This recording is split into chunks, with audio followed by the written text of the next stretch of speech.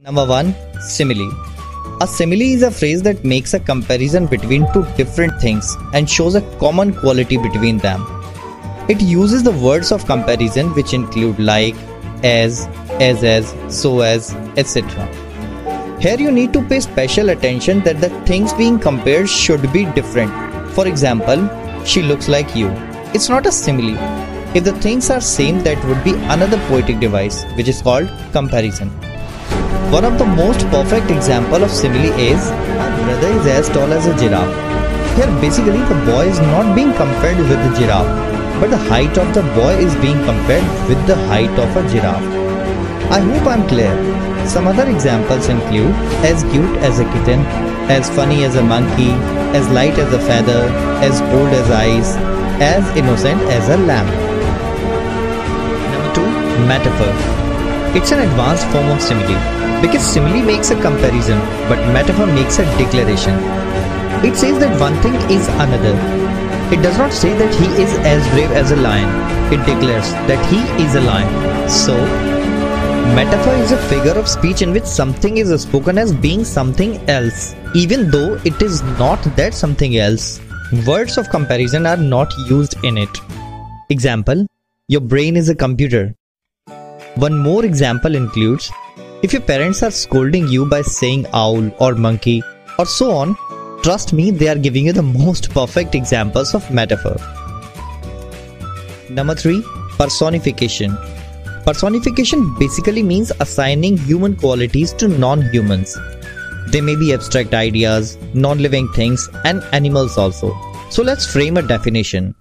Personification is a literary device that gives human-like characteristics to non-human entities.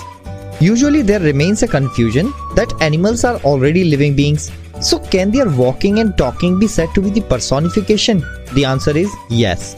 Let's dive deeper. When animals are given human qualities, it is basically called the anthropomorphism.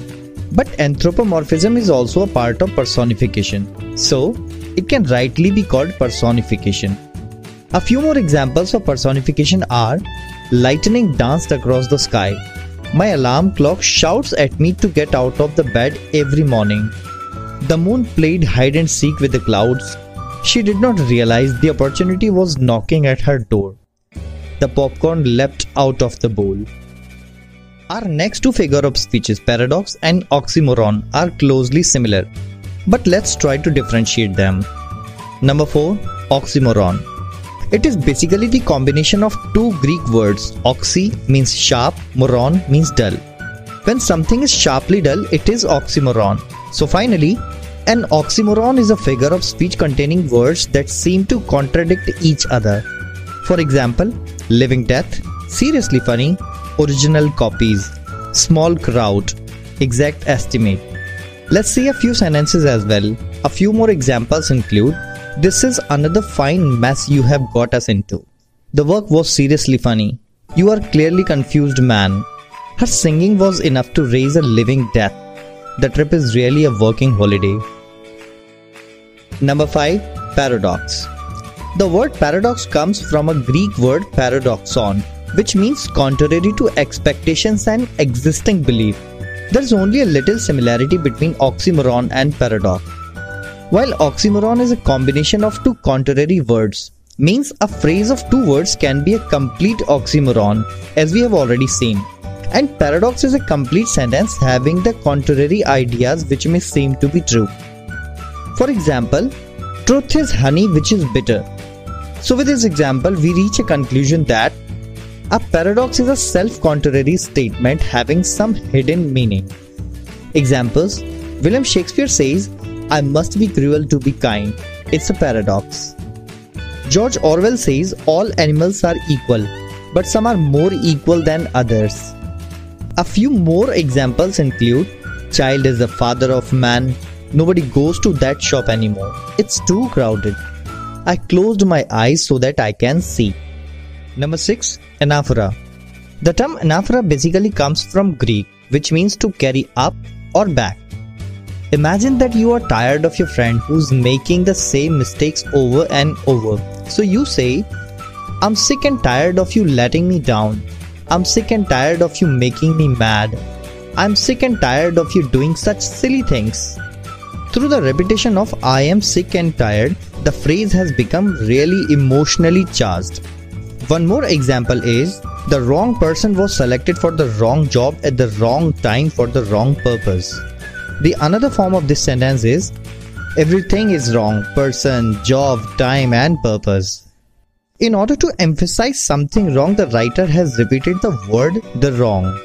So with this discussion, we reach a conclusion that the deliberate repetition of the first part of a sentence in order to achieve an artistic effect is known as anaphora. A few examples are, every day, every night, in every way, I am getting better. My life is my purpose. My life is my goal. My life is my inspiration. Tell them to be good. Tell them to follow their elders. Tell them to mind their manners. Some say the world will end in fire. Some say in ice. You better be nice to my friends. You better leave them alone. And you better go away. Number 7. Repetition. It's a very wide term. There are more than 11 figure of speeches in English language in which only repetition is done. A short summary of them is like this. Pause the video and watch it. All the aforementioned are the examples of repetition. But in a wide perspective, let's try to understand through the following examples of repetition. Number 1. The bird said, I don't sing because I am happy. I am happy because I sing. Number 2. If you think you can do it, you can do it. If we talk about the difference between anaphora and repetition, we can say that anaphora is only a part of repetition. Why anaphora is a different name? Because it's specially known for the repetition of the first part of the sentence, which is usually a phrase, while repetition repeats any word, phrase, clause or any of the sentence, not necessarily the first one. Let's reach a conclusion. Repetition could be any literary device in which a word, phrase or a sentence is repeated 2 or more times. It's not usually thought as a single figure of speech. Instead, it's more useful to think of repetition as being a category that covers a number of more specific figure of speeches, all of which use repetition in different ways. A few examples are, and miles to go before I sleep, and miles to go before I sleep. Number 2, the boss said, don't come late, don't leave early, and don't delay your work. Number 3, I feel happy because I saw the others were happy, because I knew I should feel happy, but I wasn't really happy. Number 8, alliteration. All the examples of tongue twister which I gave you in the beginning of this video are the perfect examples of alliteration. If the vowel sound is being repeated, the figure of speech is assonance. If the consonant sound is being repeated, it is consonance. So assonance and consonance both are the parts of alliteration. Let's frame a definition of alliteration. Alliteration is a figure of speech in which the same sound is repeated in a group of words. Here you need to pay special attention that alliteration is the repetition of sounds, not just letters. Alliteration words don't have to be right next to each other. 95% people believe that it is necessary that only the first letter should be repeated to make the alliteration. Examples: all the tongue twisters are the perfect examples of alliteration. Number 9. Transferred epithet. Epithet means adjective. When an adjective is presented before you in a way that it seems to describe something but it actually refers to something else. Example: drunk driving. Driving is a skill, it's not drunk. Basically the driver is drunk and the adjective of the driver is transferred to the driving, so it is transferred epithet. Another example is lonely day. Here basically the speaker is without any companion throughout the day, so the speaker is lonely and the adjective lonely is transferred to the day, so it is transferred epithet. So with this we reach a conclusion that transferred epithet is a figure of speech in which an adjective qualifies a noun other than the person or thing it is actually describing. A few examples are: I had a wonderful day. He passed a sleepless night. He breathed a relieved sigh. A hateful eye can dishearten anyone. Number 10. Enjambment. Enjambment comes from the French word enjambement, which means to step over. Let me take you a little earlier.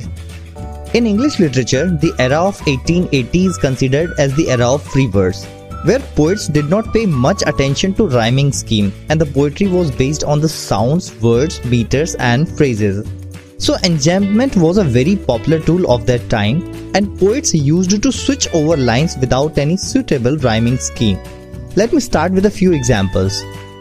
Example 1.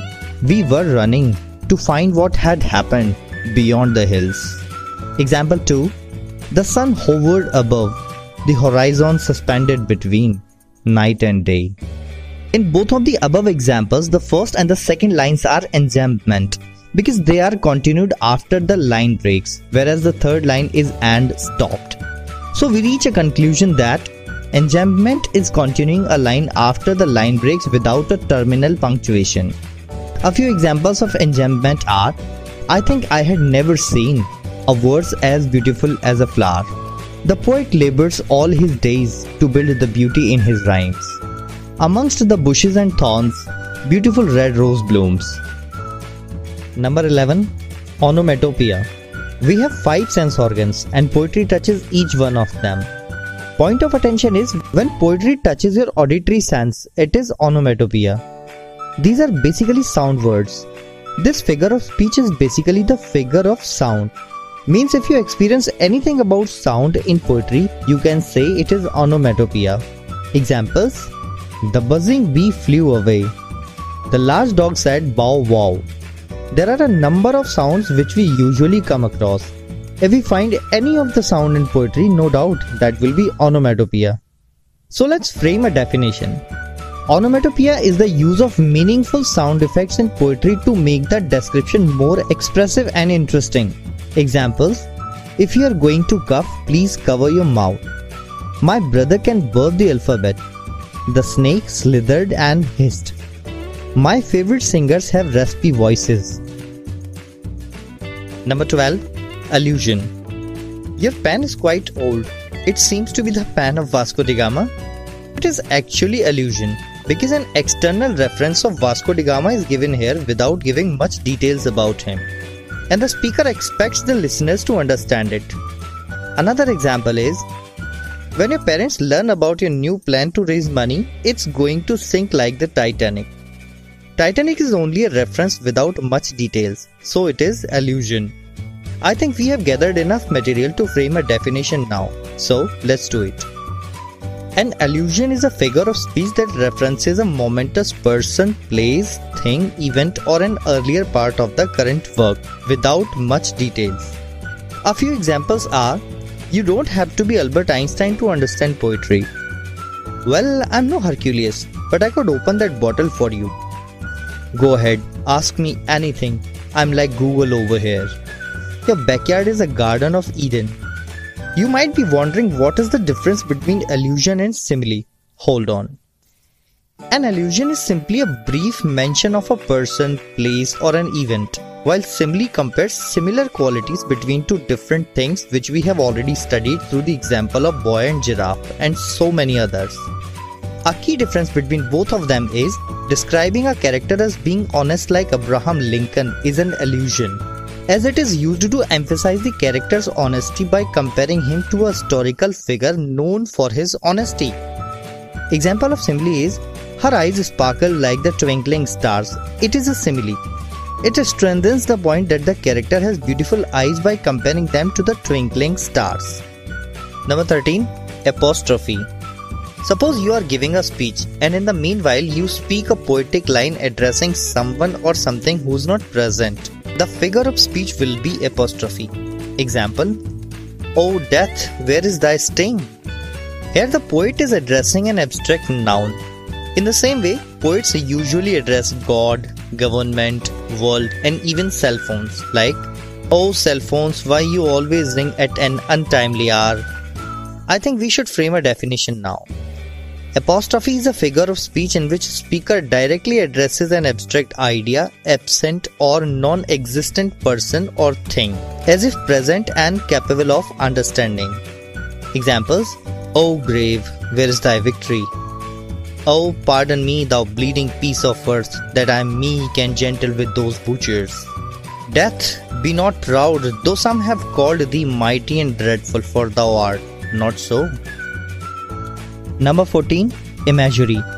The word imagery is associated with mental picture. So in literature, when poets and writers describe something in a way that the description seems to be a visual image, we call it imagery. Example: the night was black as ever, but bright stars lit up the sky in a beautiful and varied constellation, which were sprinkled across the astronomical landscape. In this example, the experience of the night is described in depth, with color, black as ever, bright, shape, varied constellations, and pattern sprinkled. So it's a perfect example of imagery. Now let's reach a conclusion with a few examples. Imagery is a figure of speech in which the writer creates picture of thought through the words to appeal all 5 sense organs. Example: the stone fell with a splash in the lake. The concert was so loud that the ears rang for days afterward. The blind man touched the tree to learn if the skin was smooth or rough. Glittering white, the blanket of snow covered everything in sight. Number 15. Inversion. Inversion means reversal of usual order. It's also known as anastrophe. It is a literary technique in which the poets and writers change the normal order of words. It is basically achieved by doing the following. Number 1. Placing an adjective after the noun it qualifies. Example: Akbar the Great. Number 2. Placing a verb before the subject. Example: shouts the policeman. Number 3. Placing a noun before the preposition. Example: worlds between.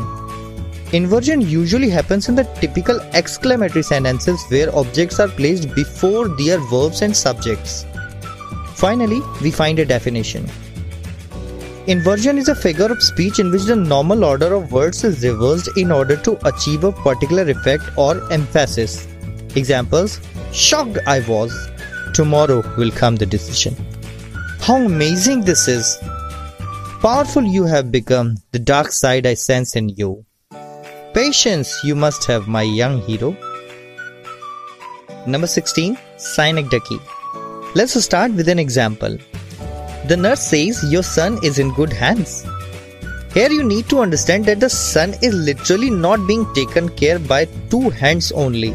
Rather, he is being taken care by an entire hospital system, including nurses, assistants, doctors, and many others.